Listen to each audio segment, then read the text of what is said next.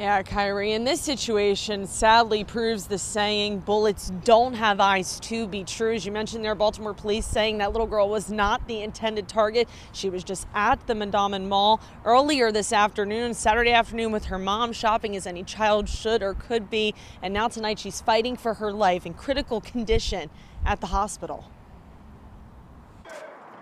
A crowded Mondawmin Mall on a Saturday afternoon, clearing out quickly after at least one gunshot went off inside around 1:30. As soon as I stood up, boom, one gunshot went off, and everybody just started rushing towards the hallway that I was in, and to get out the door and towards all the other exits down there. People falling over and whatnot. This man, who asked to remain anonymous due to safety, says he was on the first floor of the mall and rushed towards the sound of gunfire to help anyone that may have been hurt. Unfortunately, what I was able to end up seeing was a 7-year-old girl laying on her back. And as soon as I had seen that, I just instantly ran over to her side. He says he applied pressure to her wounds and stayed until the paramedics arrived. Baltimore police say this tragedy happened after two groups of people had an altercation inside the mall. They say one person pulled out a gun and began to shoot back towards the crowd as he was running away. That bullet hitting a 7-year-old girl in the stomach. It's not good at all. It's just crazy.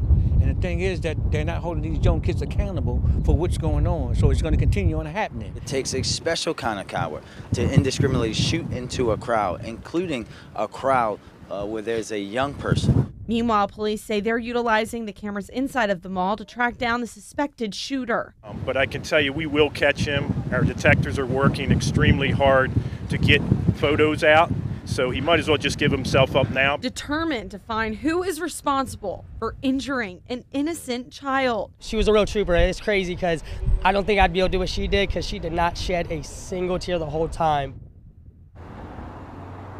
Now, we did reach out to the Mondawmin Mall owners for comment or a statement. We have not heard back yet, but Baltimore police do ask if you have any photos or information about today's shooting to give them a call. You can remain anonymous by calling Metro Crime Stoppers at 1-866-7-LOCK-UP. Live tonight from Baltimore City Police Headquarters, Tori Yorgi, WBAL-TV 11 News. Kyrie.